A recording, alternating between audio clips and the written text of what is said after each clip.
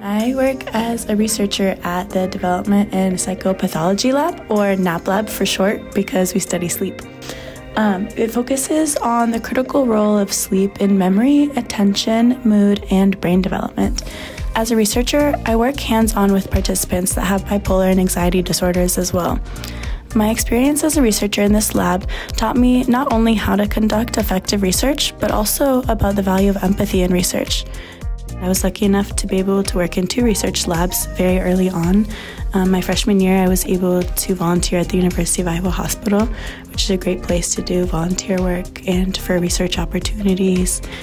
Being able to work one-on-one with faculty and being able to gain experience doing hands-on research really early on in my undergrad career really helped me be prepared for grad school and be prepared for the next steps.